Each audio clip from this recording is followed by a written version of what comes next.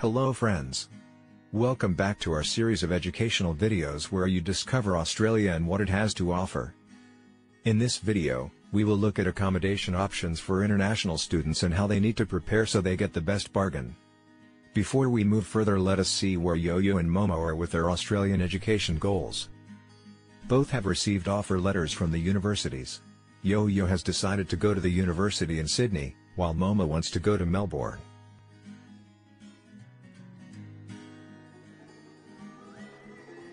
Although Momo is not happy that her brother has chosen Sydney, but she has reluctantly accepted his decision.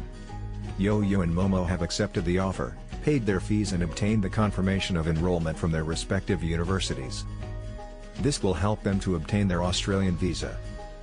Please bear in mind that you need to retain both the online and hard copy of the confirmation of enrollment and acceptance of your offer. Yo-Yo and Momo have submitted their online application for the student visa. While they wait for the visa, they are doing research and looking at what options they have for accommodation in Australia. We recommend that you watch our videos on student visa requirements and student visa document checklist to obtain more information. Links are in the description below. Let's see what options students have for accommodation and what research Yo-Yo and Momo have done. Once you decide in which university you will be studying, you can start looking out for accommodation which suits your budget and is most convenient for you. When you talk about accommodation, there are so many questions that come to your mind. Accommodation will vary from state to state. Sydney and Melbourne are one of the expensive cities, hence their costs will be higher than cities like Adelaide or Perth. Another factor to consider would be to see how far the accommodation from your university campus is. If it is within walking distance, then it will be convenient. But if it is far off, then you will need to make sure that the accommodation has access to public transport.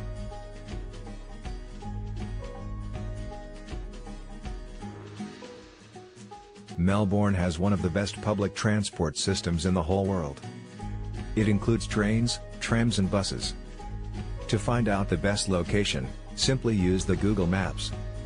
Let us look at the types of accommodations and get clarification on the best possible options for students. Here's how to find a rental accommodation which is convenient and cost-effective for a new student. First, let's look at some temporary accommodation options in Melbourne. As an international student, where and how can you book temporary accommodation in Melbourne before you arrive? The first and best place to start would be to see if you have a family member or close relative or friend who could give you temporary accommodation for a few weeks. This way you will feel at home and would save some money. This would also give your parents peace of mind, knowing that their child is secure and in good hands and with someone whom they know. You can pay your relative or friend a rent, or if they are willing to help you without any money, don't forget to buy them a beautiful gift and thank them. Other temporary accommodation places a student could consider are Airbnb, hostels, serviced apartments or hotels. They are also a type of temporary accommodation and can be readily available at short notice. You can also secure a place online even before you travel. This way you have a place ready for you to go to when you land in Melbourne. Weekly rent for such temporary accommodation can be anywhere between $200 and $600 Australian dollars depending on location and the type of accommodation.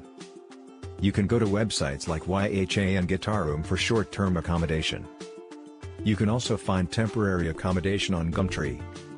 Or simply just search short-term accommodation in Melbourne and Google will show you hundreds of options.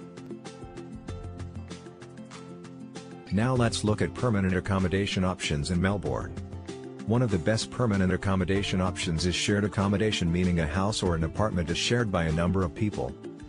This option is best because as a student you will not have to worry about paying your bills and you are likely to be provided with everything such as Wi-Fi, fridge, microwave, laundry, bed, study desk, heater, etc.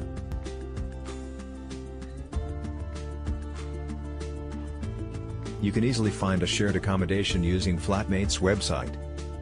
Weekly rent for shared accommodation can be anywhere between $150 and $500 Australian dollars depending on the location. It can vary depending on the type of accommodation.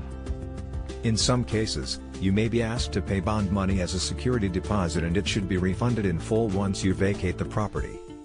Given Australia is a multicultural society, you should also consider living with a person from a different cultural background.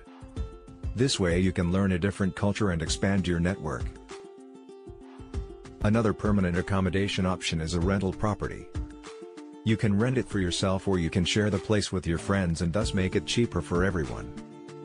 For renting, you will have to pay a bond or security deposit plus 1 month rent in advance.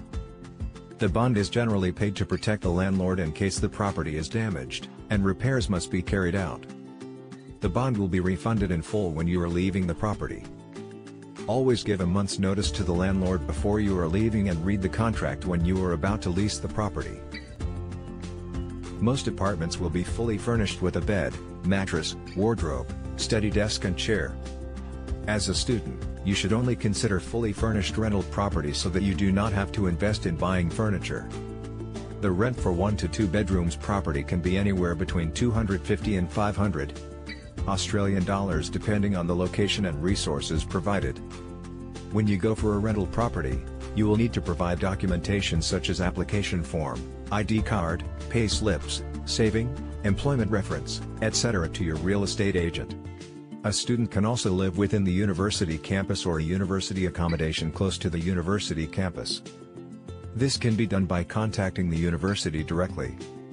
University accommodation is usually more expensive, but if you prefer to live on campus or close to the university, this can be one of the best options. We recommend that you conduct your own research and make a decision based on the 5 extremely important factors. 1. Your permanent accommodation should be relatively close to your university campus. 2. It should be walking distance to public transport. You can look at Google Maps and the Public Transport Victoria website to find the best location. 3. The rent of your accommodation should be in line with your budget. The weekly rent should also include all your bills like electricity, gas, water and Wi-Fi. We will provide more information on budget and financial planning for international students in our next videos. 4. It's best if you can find your permanent accommodation in the city or closer to the city so that you can get more part-time job opportunities. 5. We would suggest that you look for your permanent accommodation in the city or in a good suburb. Some of the good suburbs you may consider are Camberwell, Hawthorne, Riversdale, Clayton, Caulfield, Malvern, Malvern East, Glen Iris, Elsternwick, Prahran, South Yarra, Richmond, St Kilda, Murrumbeena, Oakley, Burwood, etc. depending on your university location. We hope the information we provided in this video is helping you in your journey. If you have any question, please feel free to connect with us by commenting below. Goodbye for now. We will return with some new information soon. And don't forget to subscribe to our channel.